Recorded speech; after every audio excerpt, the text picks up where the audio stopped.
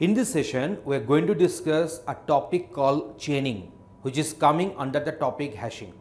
See, let us suppose consider this very example. We are having 8 records ranging from A to H, and the respective H of K, that is the hash addresses, have been listed for all the 8 records. So we are going to store them in this particular array consisting of 11 such locations. We did such problem earlier in the earlier video. So this video is a continuation of the previous one. Please watch that one also. So now you see A should be stored at the location 4. So H of K of A is 4. So I am putting A here. Now B should be stored at the location 4. But the 4th location is preoccupied. So collision has taken place. Here we are taking the linear probing as the collision resolution technique. So I shall go for 4, but it is occupied. I shall search to the next free space. Let it be 5. So I am putting B here. Then I am getting C. C is tending towards 5, but the 5th location of this array is preoccupied. So due to the linear probing, I can reach to the next free space at a location number 6. So C will be stored here. Then D will be pointing towards 4, occupied, occupied, occupied. So at the 7th place, D can be stored. Then E at the 5th place, occupied, occupied, occupied. Due to the linear probing, collision resolution technique, linear probing, I am getting the 8th location free. So I am keeping E here. Keeping the record E here. Now F, 4, occupied. So I am keeping this one at the 9th location. Now we are going for the G. So G is pointing towards 6th location, occupied. So G will be stored here. Now I shall go for H, 8th location, occupied. So H will be stored here. In this way, the values have got stored. Okay. So that is not an issue. Now let us search for G. Let us search for G. I am expecting successful searching here. So I shall go to 6th location because this is a 6. I am going to the 6th location. It is not G. But see, C is having the H of K 5.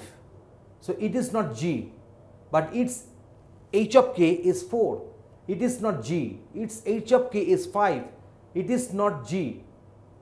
But its H of K is 4. But it is G. So successful searching has been obtained.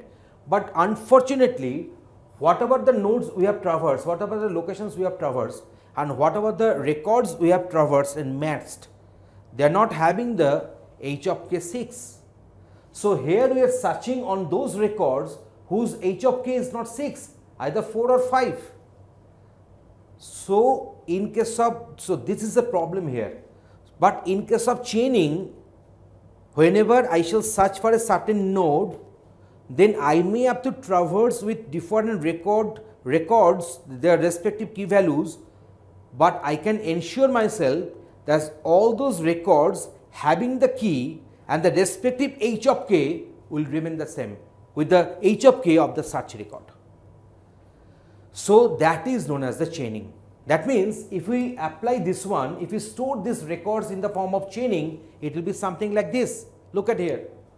So see, A will be at the 4th location, B will be at the 4, H of K will be the 4, D H of K is equal to 4, and F H of K is equal to 4. You see, we have kept for this 4, we have kept all these records in a linked list format against 4. So at first A will come. So A will be the first node from the 4th location. So pointer will be there. It will be in the form of linked list, you know. So that means at the 4th location I will be getting A. Then B will come. Then B will be prepended to A, you know, to insert one node at the end of a linked list. That means you are supposed to traverse the entire list. But if you go for the prepend, that means if you insert that node at the beginning of the linked list, you are having the constant time algorithm. You need not to traverse the linked list, all nodes, you need not to traverse. So that can easily be put at the head. So that's why at first A was there, then B came, after B, D came, so it has got prepended, not appended, and then after that F came. So now that is the ultimate chain. and all these records are having the h of k is equal to 4. So from the fourth location of this list, we are having the starting address of this linked list, and then I can traverse in this way. Now for 5, I am having C and then E. So C will be inserted, then E will be inserted. Inserted means prepended. So it will be having the linked list format this. Here I am writing 0, actually 0 or null. I could have written null here also. Okay, now for 6 I am having this G, and for 8th location I am having this H. So I am getting this particular chaining. Now let us again search for G. So G is having the h of k 6. So I shall be coming to the 6th location, and here I am getting one starting address of a linked list, and reaching to this particular node at the info I am getting G. So using a single search I can get a G. So that means this is better compared to this, because here I have to search for 1, 2, 3, 4. After 5th search I shall get the G. So that is not the problem. The problem is that I was searching on those records whose h of k was not 6. So that is the main problem. So this is known as a chaining. In this way, this particular chaining has been implemented.